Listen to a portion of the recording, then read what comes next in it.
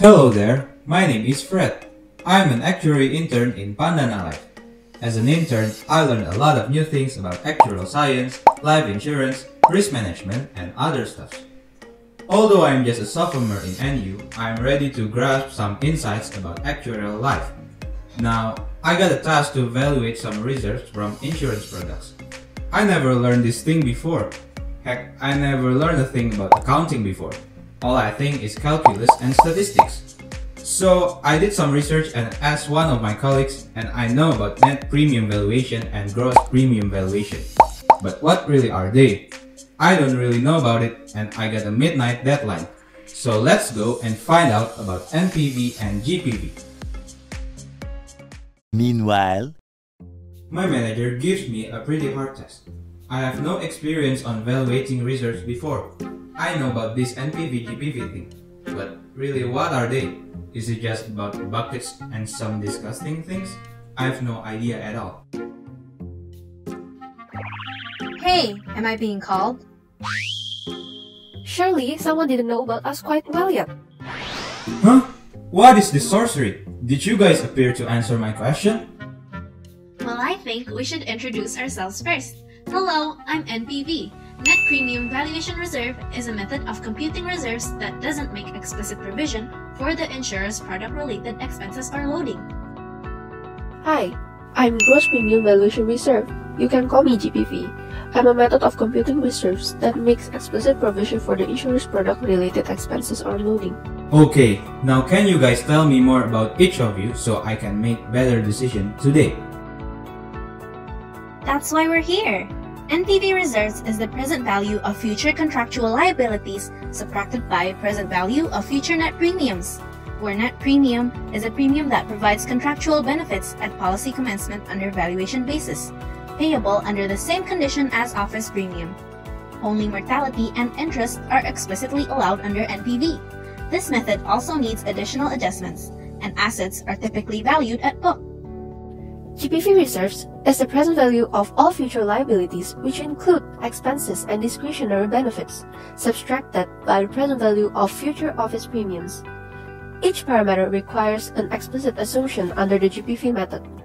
Also, assets are typically valued at market, and discount rates are typically derived from market observable yields, market consistent.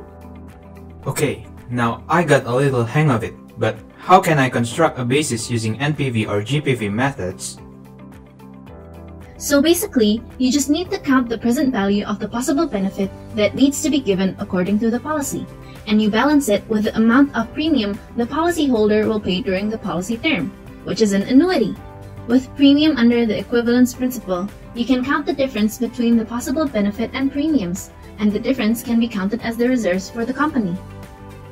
I am similar in principle with NPV, but my difference is I also include the expenses, such as initial expenses, maintenance expenses, and settlement expenses.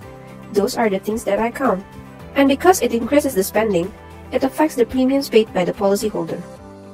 Well, I finally know a lot more about you guys, but can you make it easier by telling me your advantages?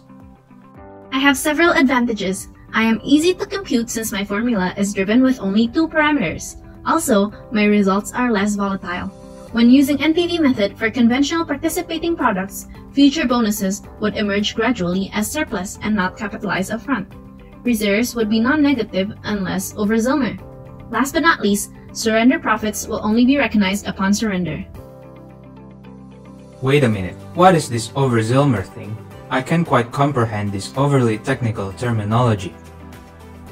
Over Zillmer is when we add too much reserves due to the new business stream, so the money we have overcomes the amount of benefit and expenses that needed to be paid.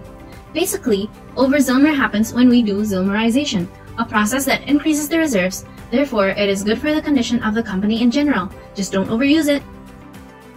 Okay, now it's time to pill yourself, GPV.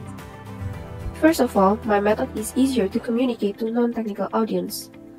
All future cash flows can be modeled. Therefore, GPV method is objective, realistic, and explicit. Strength of basis also determine explicitly through strength of individual assumptions. GPV method capitalizes the difference between pricing and valuation basis at policy inception as profit or loss. Moreover, I use a set of best estimate assumptions to calculate liabilities that would equalize probability of over and under reserving as a starting point. Reserving basis would be strengthened as well in order to increase sufficiency level of reserves. Critical assumptions would be strengthened as an alternative to reach desired sufficient level of reserve. Actuarial judgment and extensive testing are also required to use GPV properly. Wow, it seems to me that both of you have varieties of advantages, but as nothing is perfect, what are your drawbacks, NPV? Yes, sadly, I do have some drawbacks. Using NPV method, allowances would be implicit. Some people also view this method as not objective, as it is difficult to quantify sufficient levels of provision, despite overall prudence. This method will be difficult to communicate to non-technical audiences. I do have stable results, but this may not reflect underlying market conditions. NPV method is not tailored for sophisticated designs such as out-of-money options or financial reinsurance. What about GPV? What are your drawbacks? Yes, I also have some drawbacks. Using GPV method, reserves sensitive to change in basis as the change in reserving basis doesn't affect office premiums. Any asset liability mismatch would increase volatility of results. Market value of assets may fluctuate significantly and additional capital may be required to withstand volatility. The pricing process becomes more complicated as people need to form a view of future market prices. Companies may also need to increase the price to reflect the uncertainty. Negative reserves may arise during initial policy durations because of initial expense and profit loadings in office premium.